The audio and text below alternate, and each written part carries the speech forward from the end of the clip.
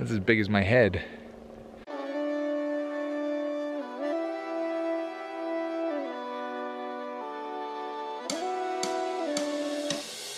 You don't give a damn whenever I want you to. You only call me. Hello Palpation Nation, welcome to the vlog. I feel like I haven't vlogged in a long time. It wasn't a purposeful break, it was just life catching up. This week I was off to Saskatchewan. Today is Friday. I left at 3:30 a.m. on Tuesday and I got back at 9:30 p.m. on Wednesday. Yesterday was just a miserable cold day. I did 16 postmortems, so it wasn't really vlog worthy either. But I thought I'd break out the old camera today. Okay, so far it's a light day. I was in the office all day. Well, it wasn't like it was busy in the office, but it wasn't busy in the field. And you guys just like to see the field stuff, right? I don't know what you like. So far I got one postmortem out in the field. And oh yeah, it snowed. You guys like snow? Winter is here. Yours whenever it's good for you.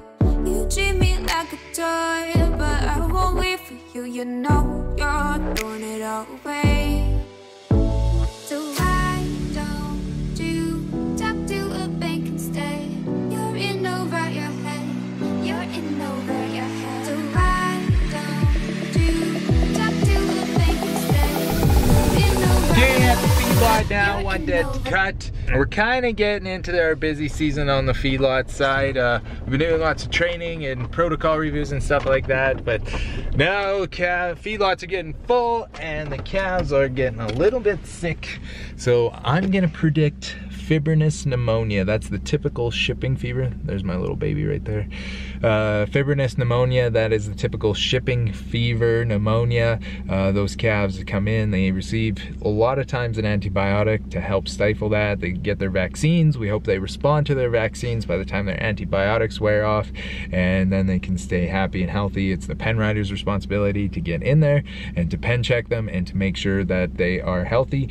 And if anything is sick, it gets pulled to a hospital, it gets its temperature taken, and if it is hot, then it gets another antibiotic after the first one had run out. Right now, just because those calves are in the early stages, some of them don't mount that immune response. They're still immunosuppressed from coming through into the feed yards. Shipping fever is caused by Mannheimia hemolyticum most of the time. There can be other pathogens associated with it, and usually there's a viral component as well, whether that's BVD or IBR or BRSV. There is other viruses that can suppress the immune system or cause lung damage and then allow that bacteria to take hold. Okay, let's see why this baby died.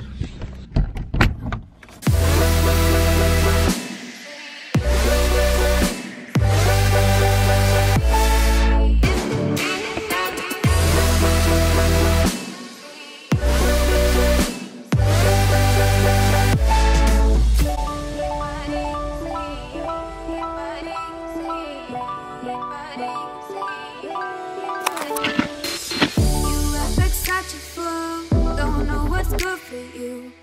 You don't play nice, so please don't ask me to. You treat me like a toy, but I won't wait for you. You know you're throwing it all away. So why don't you? This is not a fibrinous pneumonia. This is more chronic. And here you can see the pus leaking out of the bronchioles. Can you see the bronchioles there? And that's pus leaking out of it, so that's a suppurative, meaning pus, bronchopneumonia, chronic pneumonia. If you cultured that, you would find a variety of different things. You could find Pasteurella multocida, you could find Mannheimia, you could find Histophilus, you could find Mycoplasma. So yeah, that's a suppurative bronchopneumonia. Look at the pus coming out of there. And a good portion of his lungs are affected with that. But he also has this interlobular edema, if you can see really close there. In between the individual lobules of his lung lobes, you can see some edema, so I'm also considering that he has a problem with his heart as well. So take a look into that.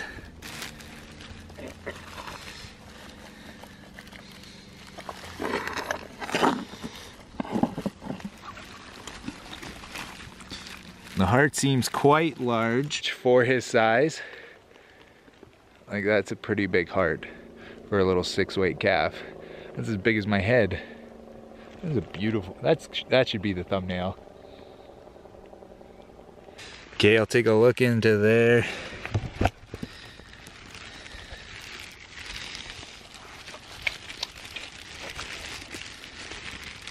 Left ventricle, right ventricle.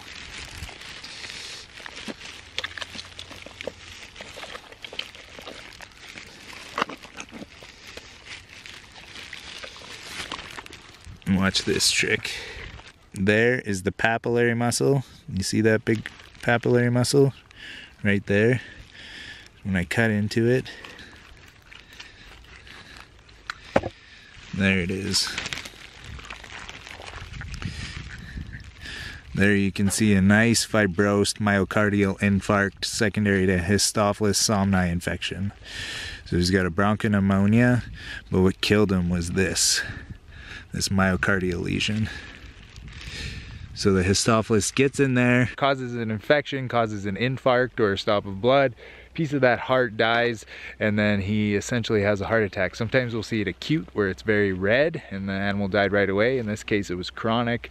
So really he was just a ticking time bomb with this big nasty piece of scar tissue in his heart, which can affect electrical conductivity and can cause him to perish. So that edema that was in his lungs, that I saw in his lungs, was secondary to his heart failing. You have a backing up of blood flow, passive congestion, and as his heart was starting to go into that heart failure. And that would be considered left-sided heart failure. The blood is stopping in the lungs before getting pumped into the left ventricle and going to the rest of the body. So that's why it's presenting that way, as opposed to right-sided heart failure, backing up of blood into the liver and the rest of the extremities, because it's not bringing that blood back into the heart itself from the rest of the body. Okay, I'll finish the post-mortem, but that's it. Myocardial infarction, secondary Histophilus somni infection. Talk to a bank instead. You're in over your head. You're in over your head. So why don't you talk to a bank instead? You're in over your head. You're in over your head. This tag number, you can see the 2 notches there. This feedlot uses a notch system to identify that this animal had been treated in the past. The visual cue to the pen riders that the animal's been treated before. So how we control Histophilus somni is easy in theory, not so effective when it comes down to reality. So the things that we do are, we start simple. We make sure we're getting good quality calves. These calves aren't immunocompromised. They've been vaccinated in the past. They've been on a great nutritional program, starting off with just a healthy calf. The next up is where you get those calves from. Calves that are direct marketed, that go direct into the feedlot and bypass the auction mart system, oftentimes are healthier than calves that go through that system, especially things like pre-sort sales, where those calves can be at the auction mart for 3 or 4 days. Decreased transport time, decreased stress in general can really help prevent this disease. Once we get the calves, sometimes we can't control that, so then we rely on vaccinations and antibiotics. So we do vaccinate all of the fall-placed calves with Histophilus somni vaccine.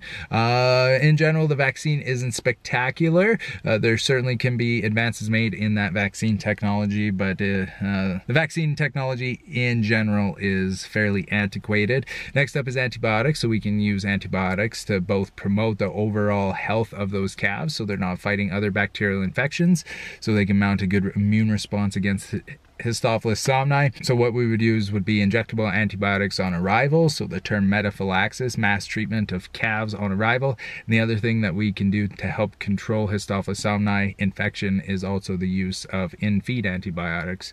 So basically a daily dose of a tetracycline would be most common to help control Histophilus somni and other BRD bacterial pathogens. And after that, we just kind of have to wait. We can treat when we suspect specific diseases. That's often unrewarding. Like you saw with the heart muscle, as soon as that heart becomes infected, it's really hard for us to get adequate antibiotics into that area to control that infection. And even if we could, sometimes that infection is already too far gone and the heart damage is already done. So that's what we see. In terms of presentation, most of these calves are 40 to 60 days on feed. We have this blip of Histophilus somni in terms of the epidemiology, and then after that, we really don't see too many cases, so we just ride it out and do as much of prevention as possible. But really the number one key is those calves are healthy and stress-free coming into the feed yards. But based off of the logistics of the system of the cattle industry, sometimes that's not always possible. Calves have to go through the auction mart system. Sometimes calves have to get shipped from a long ways away. Sometimes those calves aren't vaccinated because the feedlot owner can't control how animals are being managed outside of their own herds. Okay, I'm gonna go write up my paperwork for him. We will see a little bit on his history, and then that is it for me for today. Except for I might run out of gas. I'm real low gas. I was supposed to stop for gas 2 towns back, and then I was on the phone. If I run out of gas, it'll make for a good vlog at least.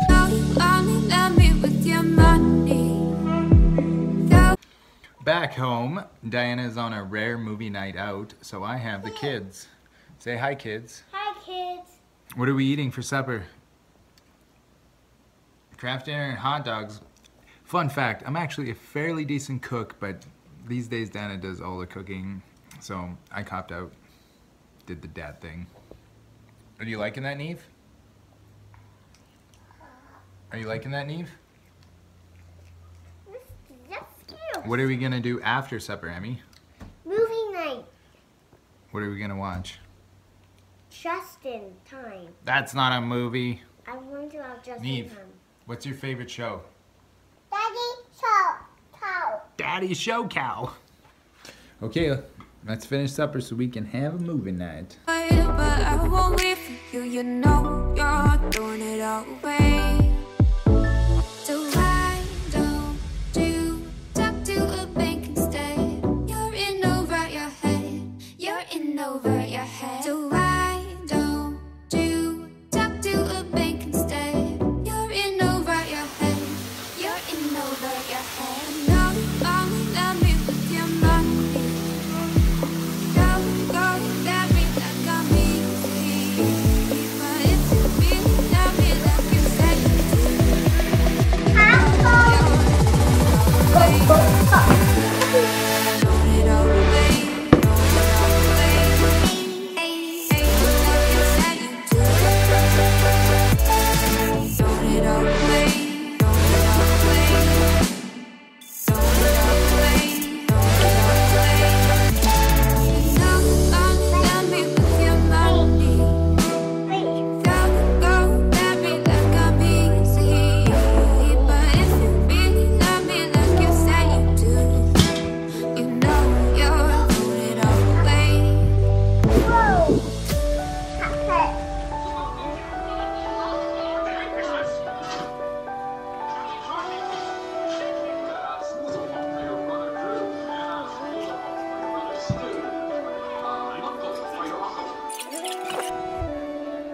You tired?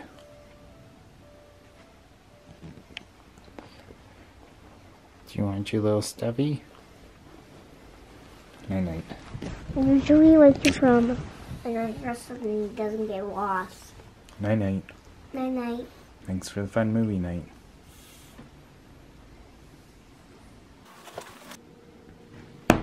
The kids are sleeping, no problems. Neve went down without mom, which doesn't happen very often. Dinah's still at the movie. Now I edit. It's kind of meta, like I'm editing this vlog right now. It's weird.